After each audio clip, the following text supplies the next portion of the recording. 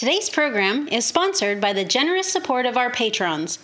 Your support helps to further our historic preservation efforts.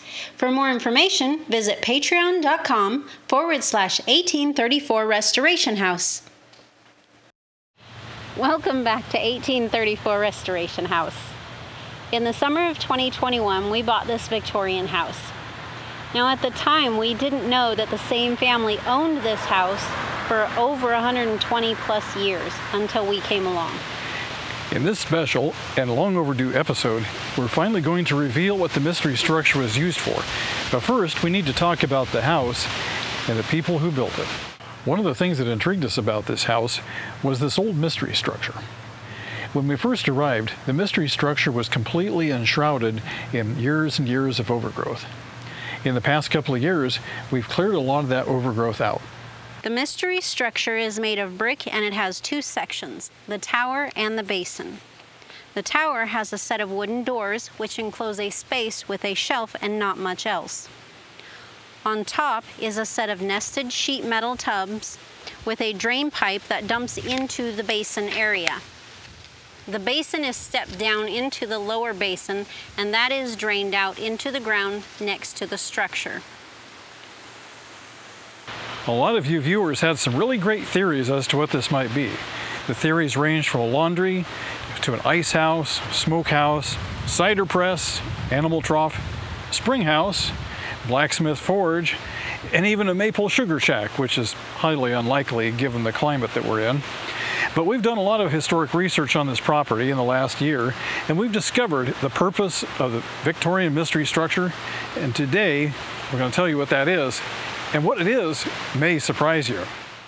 Our little town started out as a water tank alongside the railroad tracks. Over the years, homes and businesses were built, and a town was chartered in 1885. The town grew in size and was incorporated in 1917. Southern cotton became a huge industry here and was a strong driver of the local economy until the local textile mill closed in 2003. Today, our town can be described as sleepy at first glance, but there are several manufacturing plants nearby that provide jobs for local people. Every town, no matter how large, always starts out small, and there were always a few founding fathers and businessmen and women. These early men and women had big dreams, and they formed the foundations of the towns and cities that we call home. One of our first families was the Brock family. As it turns out, most of the men and women in the family were entrepreneurs, and several of the businesses around town were owned by the family members. To say that these men and women were prominent first citizens would be an understatement.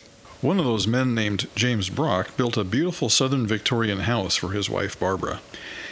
Our initial research turned up a reference to the house being built up in 1900, but the deeds show that it was transferred by Barbara to her son J.W. Brock in 1901. Local records show that J.W. was already living here when his new bride Mary joined him in 1900. We now believe that the house is much older than we originally thought and may have been built sometime in the mid to late 1800s. J.W. passed away in 1931 and the house passed to their son J.E. Brock, although J.W.'s wife Mary continued living until 1961. J.E. Brock passed away in 1956, and the ownership passed back to his mother, Mary. She died in 1961, and the house passed back down to her other son, J.O. Brock, and his daughter. The house continued down the family tree until we bought it in 2021.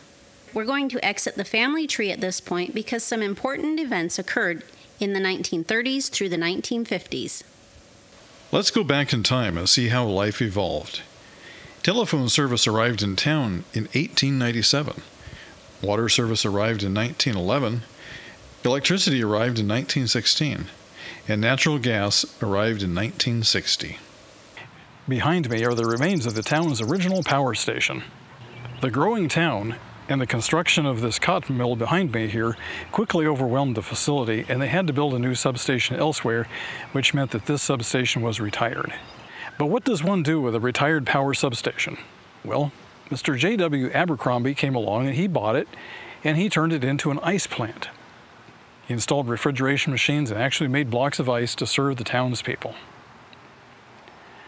After a few years, two of the Brock brothers, J.O.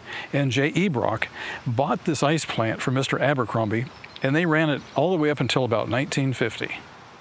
Back in those days before refrigeration, ice boxes were very common, and even into the 1940s, people still used ice boxes a lot because refrigerators were slow to catch on. There was a huge industry for ice. They used to cut it off of lakes. They would put it in refrigerated box cars and send it across the country. It was big business, and for a town to have their own ice plant was a really big deal.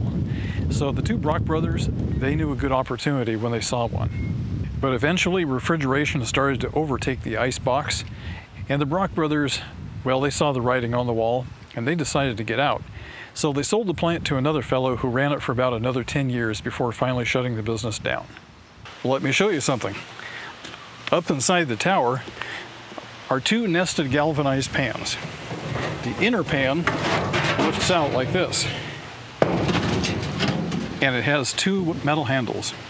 In the bottom of the pan are a bunch of perforations. Now these perforations were designed to let water through slowly. The lower pan beneath it doesn't have any perforations, but it does have standoffs, which makes this pan sit about an inch higher than the lower pan. The inner pan has a drain pipe that goes out into the basin behind me. Underneath all of this are a pair of heavy wooden doors that open into a compartment, and inside that compartment are some wooden shelves. The upper drain pipe exits the tower and deposits the water here in a series of steps, 3 to be exact. It comes here, steps down, and then steps down here. The entire interior surface is rendered with mortar to make a smooth surface, and down here at the very bottom is a drain pipe that goes outside. Right here you can see the remnants of an old outdoor kitchen. This is very common in the Deep South. Old maps show that this entire section from those pillars way over there, somewhere out here, was a whole bunch of different outbuildings, which means our mystery structure was inside. Now Mr. Brock, he was a very smart man. You see, he would bring home big blocks of ice from the ice plant that he owned, and he would drop them into this pan right here. Now that ice would slowly melt and drop into the pan below, out the tube and down here. Now why is that significant? Because when you put any food down inside that compartment there, the heat from that food would rise up, would melt the ice a little bit, draw the heat out of the compartment, and that melt water would come down here. And that is how they would keep their food cold. But what about the water that comes out? That ice cold water would come here and it would drain down into this basin. Now let me show you something that we saw on a trip a couple of years ago. They would take the fresh milk and put it in tins or jars, and they would put it in this trough right here. So then they would take the cold water and they would pour it in here, and the water would flow over the milk and keep it cold. The problem is, after a while it starts to warm up, so somebody would have to be in here all day long, periodically putting new water into the trough to keep the milk from spoiling. The ice cold melt water that came down out of this pipe into this basin here was cold enough to preserve milk, butter, and any other fresh foods that needed to stay cold. Now this ice house would have been inside of a building, heavily insulated walls, heavily insulated ceiling, because they didn't want any heat coming into this room and melting the ice prematurely. The goal was to keep it cold. But now that water that came down here in the trough would eventually fill it up over time, and you had to let some of it out, and that's what the drain pipe is for. It's a terrible tragedy that all these historic structures were torn down. This property used to be much larger than it is today. It encompassed land way down there and way down there. There were no neighbors' houses here back in those days, and the land was covered with barns and sheds and all kinds of outbuildings. But of all the buildings that were here back in the day, all of them are gone except for our remnant to the mystery structure and possibly the barn over here next door.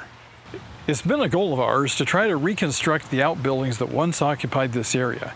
Now, we believe that this was once a tractor shed, and we have a tractor now, so the first thing we plan on doing is building a new tractor shed right here, but we're going to use old methods and old style materials.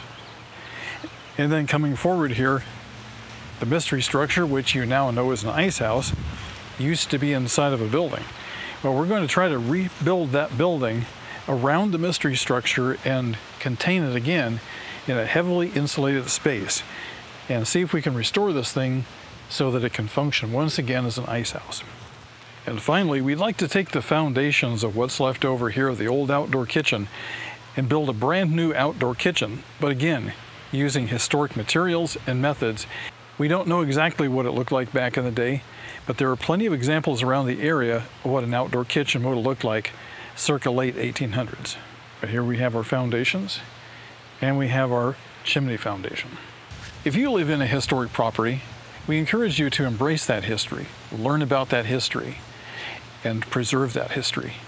Because you're living in a place where the men, the women, and the children of old lived their lives and helped to form the country that we now live in.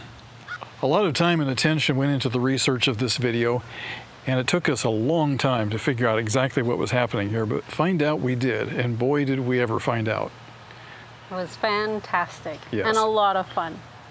Well, thank you for watching this very special 1834 Restoration House episode.